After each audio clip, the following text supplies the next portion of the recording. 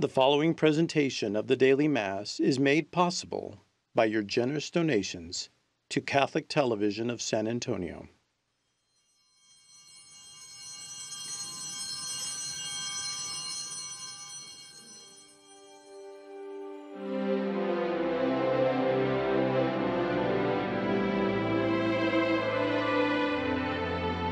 The Archdiocese of San Antonio and CTSA invite you to join us in celebrating these sacred mysteries, listening to God's Word, and partaking of spiritual communion. Welcome to the Daily Mass.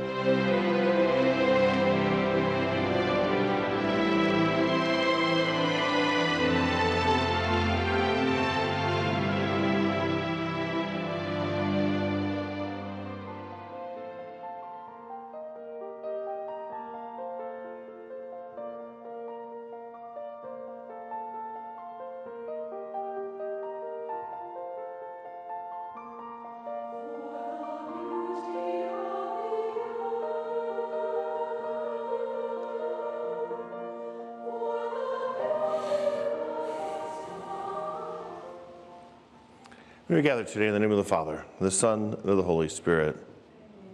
The Lord be with you.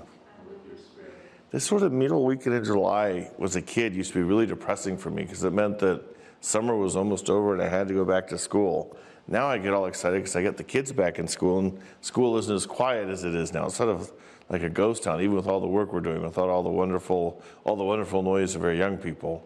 But today we celebrate the feast of St. Bonaventure, a doctor of the Church, a Franciscan, died in 1274, I think, somewhere around there, late 13th century. He was the head of the OFMs for, 15, 20 years, made a huge difference in the world, did a lot of writing, did a lot of biblical commentaries. If you ever study Scripture and the history of Scripture studies, you would most definitely study him. So one of those people that has made a significant contribution to who we are today. So as we celebrate him today, we pause, and as he always called his people, and as God always calls us, we are called to reconciliation. So we open our hearts and we ask forgiveness for our sins.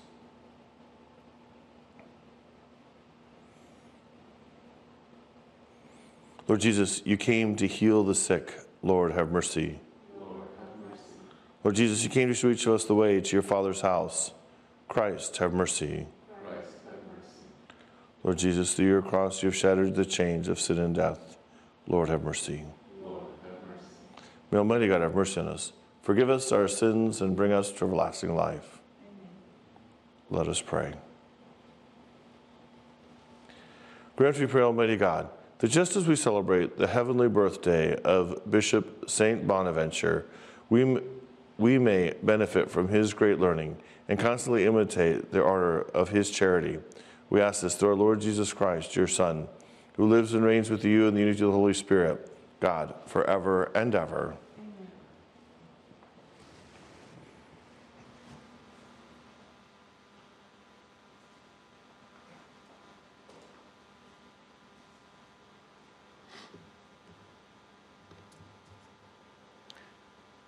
Reading from the book of Genesis. Jacob gave his sons this charge: "Since I am about to be taken to my people, bury me with my fathers in the cave that lies in the field of Ephron the Hittite, the cave in the field of Machpelah, facing on Mamre, in the land of Canaan, the field that Abraham bought from Ephron the Hittite for a burial ground. There, Abraham and his wife Sarah are buried, and so are Isaac and his wife Rebekah, and there too I buried Leah. The field and the cave in it that had been purchased from the Hittites. Now that their father was dead, Joseph's brothers became fearful and thought, 'Suppose Joseph has been nursing a grudge against us, and now he plans to pay us back in full for all the wrong we did him.' So they approached Joseph and said, 'Before your father died, he gave us these instructions. You shall say to Joseph, Jacob begs you to forgive the criminal wrongdoings of your brothers who treated you so cruelly. Please, therefore, forgive the crime that we, the servants of your father's God, committed. When they spoke these words to him, Joseph broke into tears. Then his brothers proceeded to fling themselves down before him and said, Let us be your slaves. But Joseph replied to them, Have no fear. Can I take the place of God? Even though you meant harm to me, God meant it for good, to restore his present end, the survival of many people. Therefore, have no fear.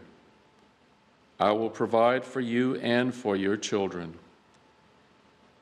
By thus speaking kindly to them, he reassured them. Joseph remained in Egypt together with his father's family. He lived 110 years. He saw Ephraim's children to the third generation, and the children of Manasseh's son Machir were also born on Joseph's knees.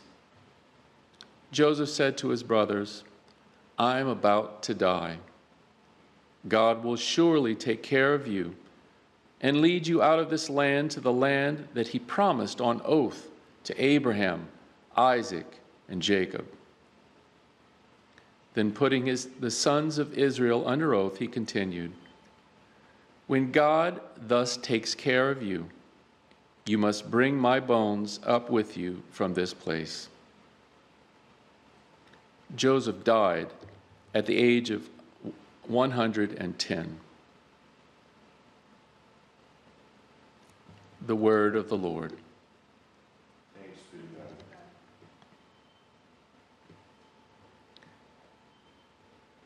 Be glad, you lowly ones. May your hearts be glad. Be glad, your holy ones. Give thanks to the Lord. Invoke his name. Make known among the nations his deeds. Sing to him, sing his praise. Proclaim all his wondrous deeds. Be glad, you lowly ones. May your hearts be glad. Glory in his holy name. Rejoice, O hearts that seek the Lord. Look to the Lord in his strength. Seek to serve him constantly. Be glad, you lowly ones. May your hearts be glad. You descendants of Abraham, his servants, sons of Jacob, his chosen ones. He, the Lord, is our God. Throughout the earth, his judgments prevail. Be glad, you lowly ones. May your hearts be glad.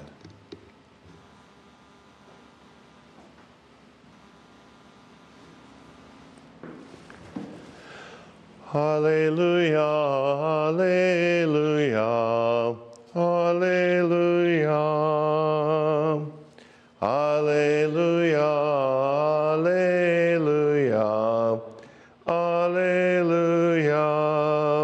If you're insulted before the name of Christ, blessed are you, for the Spirit of God rests upon you. Alleluia, alleluia, alleluia. The Lord be with you. And with your spirit. A reading from the Holy Gospel according to Matthew. Lord, to you, Lord.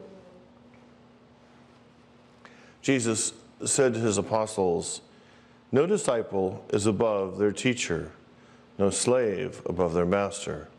It is enough for the disciple that he become like his teacher, for the slave that he become like the master. If they have called the master of the house of Beelzebul, how much more those of his household? Therefore, do not be afraid of them. Nothing is concealed that will not be revealed, nor secret that will not be known. What I say to you in darkness, speak in the light. What you hear whispered, proclaim on the housetops.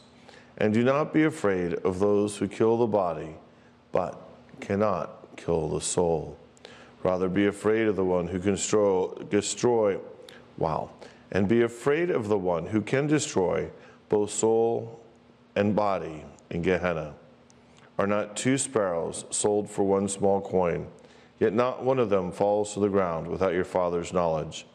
Even all the hairs of your head are counted. So do not be afraid.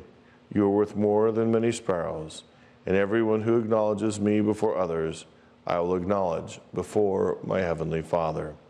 But whoever denies me before others, I will deny before my heavenly Father. The Gospel of the Lord. Praise to you, Lord Jesus Christ.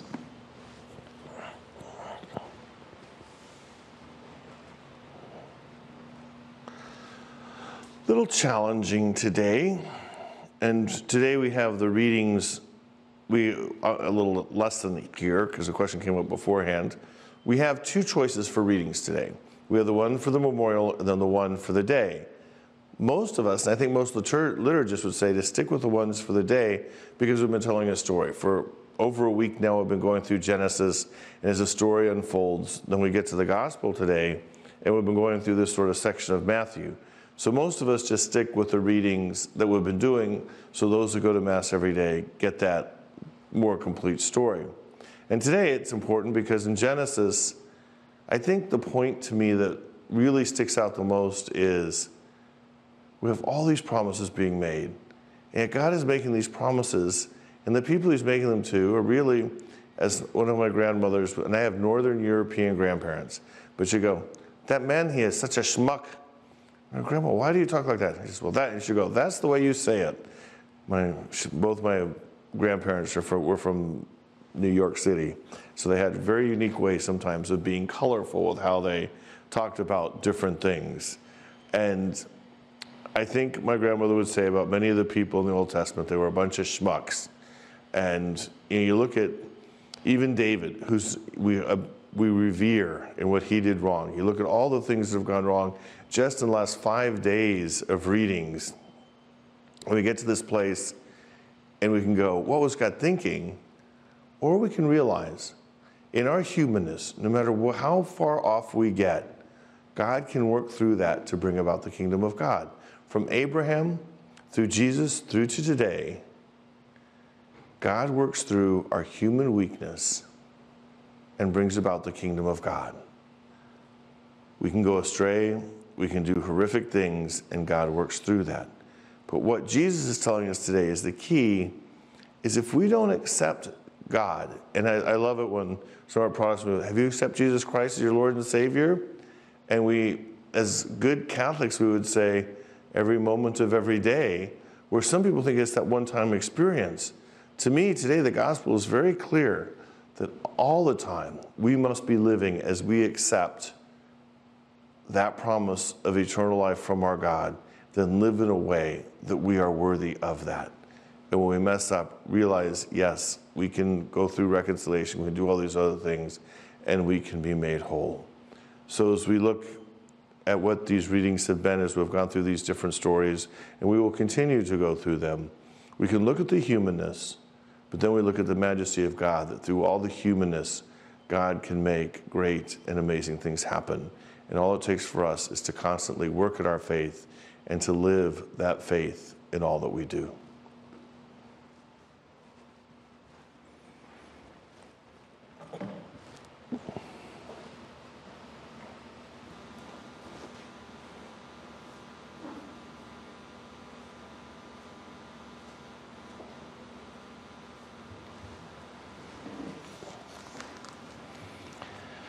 Raising our voices as one, we entrust to the Lord the needs of this community. For the Church throughout the world, may God guide each of us in seeking healing and reconciliation in times of difficulty. Let us pray to the Lord. For leaders within the judicial system, may God provide them with wisdom and courage in balancing justice and mercy. Let us pray to the Lord. For all who have endured the effects of domestic violence, may God provide healing and solace. Let us pray to the Lord. Lord, hear our prayer. For young people, may they respond with a yes when God calls them to serve the church as priests, deacons, and consecrated religious. Let us pray to the Lord. Lord, hear our prayer. For this faith community gathered today, may God empower us in building relationships of trust and encouragement with one another. Let us pray to the Lord. Lord, hear our prayer.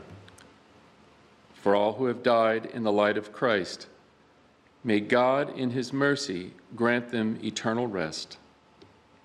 Let us pray to the Lord. Lord, hear our prayer. Merciful God, we know that you hear and answer each of our prayers as offered today. Help us as we pray to be aware of your answers and have the courage to do your will. We ask this through Christ our Lord.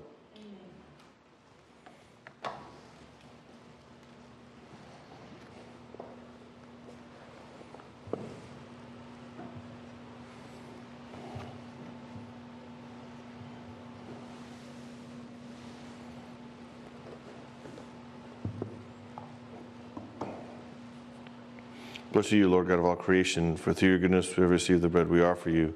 Fruit of the earth and work of human hands, it will become for us the bread of life.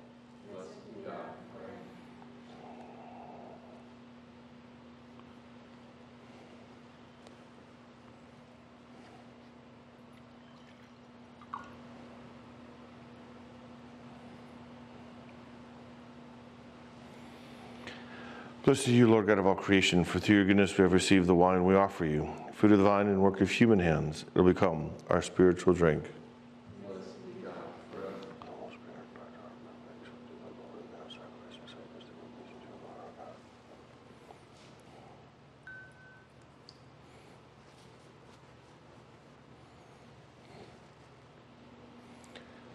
Pray, my brothers and sisters, that my sacrifice and yours may be acceptable to God, the Father Almighty.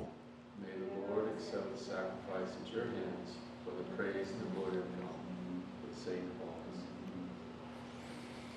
May the sacrifice which we gladly present on the feast of St. Bonaventure be pleasing to you, O Lord, for taught by him we too give ourselves entirely to you in praise. We ask this through Christ our Lord. The Lord be with you. Lift up your hearts. Let us give thanks to the Lord our God. It's truly right and just, our duty and our salvation, always and everywhere to give you thanks, Lord, Holy Father, Almighty and eternal God. For on this festival of St. Bonaventure, you bid your church rejoice. So too you strengthen her by the example of his holy life. Teach her by his words of preaching, and keep her safe in answer to his prayers. And so with the company of angels and saints, we sing the hymn of your praise, as without end we acclaim. Holy, holy, holy Lord, God of hosts, heaven and earth are full of your glory. Hosanna in the highest. Blessed is he who comes in the name of the Lord. Hosanna in the highest. You are indeed holy and to be glorified, O God, who love the human race and who has walked with us on the journey of life. Blessed indeed is your Son, present in our midst when we are gathered by his love. And when as once for his disciples, so now for us, he opens the scriptures and breaks the bread.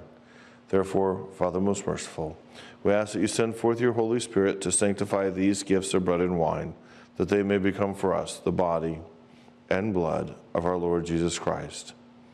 On the day before he was to suffer, on the night of the Last Supper, he took bread and said the blessing, broke the bread, and gave it to his disciples, saying, "Take this, all of you, and eat of it, for this is my body, which will be given up for you."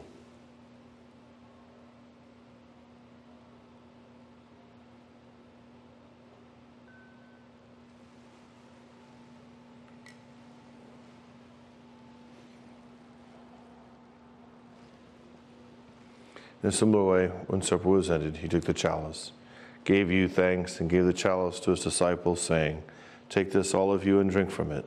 For this is the chalice of my blood, the blood of the new and eternal covenant, which will be poured out for you and for many for the forgiveness of sins. Do this in memory of me.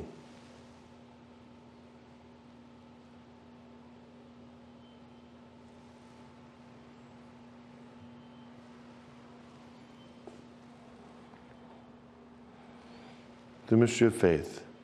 When we eat this bread and drink this cup, we proclaim your death, O Lord, until you come again. Therefore, Holy Father, as we celebrate the memorial of Christ, your Son, our Savior, whom you led through his passion and death on the cross to the glory of the resurrection, and whom you have seated at your right hand, we proclaim the work of your love until he comes again, and we offer you the bread of life and the chalice of blessing. Look with favor on the offering of your church, in which we show forth the paschal sacrifice of Christ that has been handed on to us, and grant that by the power of the Spirit of your love, we may be counted now and until the day of eternity among the members of your Son, in whose body and blood we have communion. Bring your church, O Lord, to perfect faith and charity, together with Francis our Pope, Gustavo our Bishop, Mike and Gary as auxiliaries, with all bishops, priests, deacons, religious, and the entire people you have made your own. Open our eyes to the needs of our brothers and sisters. Inspire in us words and actions to comfort those who labor and are burdened. Help us to serve them truly after the example of Christ and at his command. And may your church stand as a living witness to truth and freedom, to peace and justice, that all people may be raised up to a new hope. Remember our brothers and sisters who have fallen asleep in the peace of Christ, remembering especially this day Harry and all who have died and whose faith you alone have known. Admit them to rejoice in the light of your face, and in the resurrection give them the fullness of life. Grant also to us, when our earthly pilgrimage is done, that we may come to an eternal dwelling place and live with you forever, there in communion with the Blessed Virgin Mary, Mother of God, with St. Joseph, her spouse, with the apostles, martyrs, St. Pius X, St. Anthony of Padua, and with all the saints. We shall praise and exalt you through Jesus Christ, your Son. Through him and with him and in him, O God, Almighty Father, in the unity of the Holy Spirit, all glory and honor is yours forever and ever. Amen.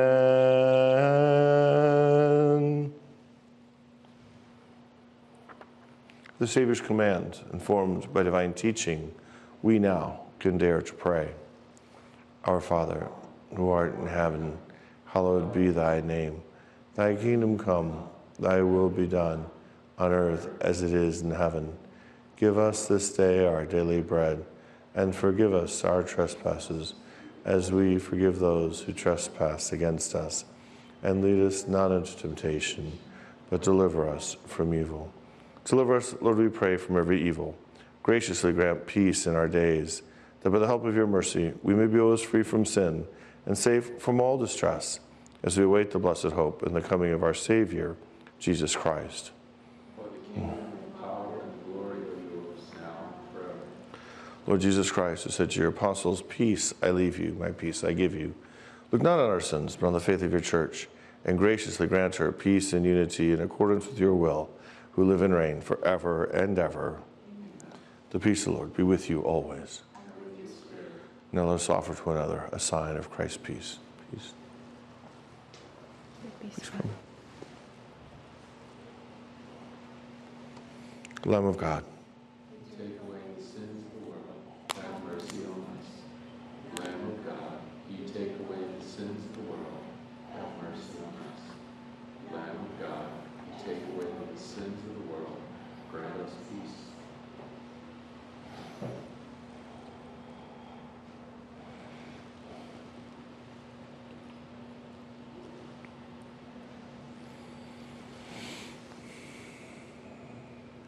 Behold the Lamb of God. Behold him who takes away the sins of the world.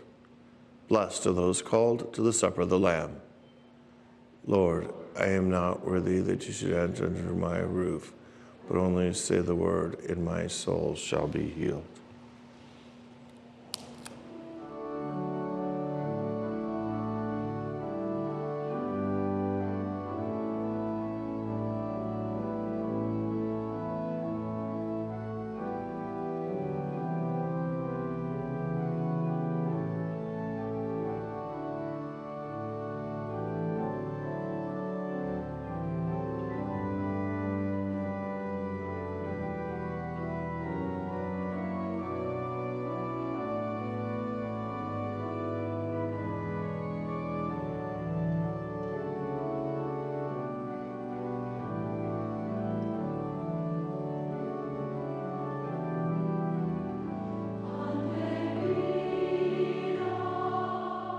My Jesus, I believe all that you are in the Blessed Sacrament. I love you above all things, and I long for you in my soul. Since I cannot now receive you sacramentally, come at least spiritually into my heart. As though you were already here, I embrace you and unite myself entirely to you. Never permit me to be separated from you. Amen.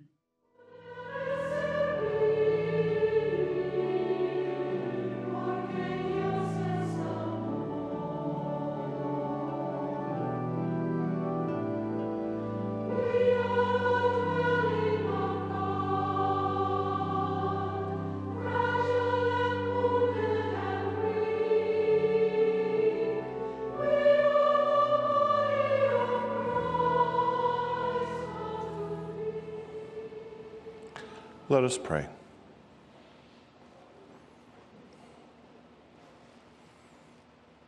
Through Christ the teacher, O Lord, instruct those you feed with the living bread, that this feast day of St. Bonaventure they may learn your truth and express it in works of charity. We ask this through Christ our Lord. Amen. Remember, as summer draws to a close, our Catholic schools have lots of room for all your children, grandchildren, great-grandchildren. I know at St. Pius, I won't let money get in the way, so if there's a financial issue, just let us know. You have to do that soon because you have to apply for Hope for the Future, and then we'll help with the rest of what you guys can't do. And also to our sponsors that make this possible, thank you. The Lord be with you. Remember, God bless you, the Father, the Son, and the Holy Spirit. Go in peace, proclaiming the good news with your lives.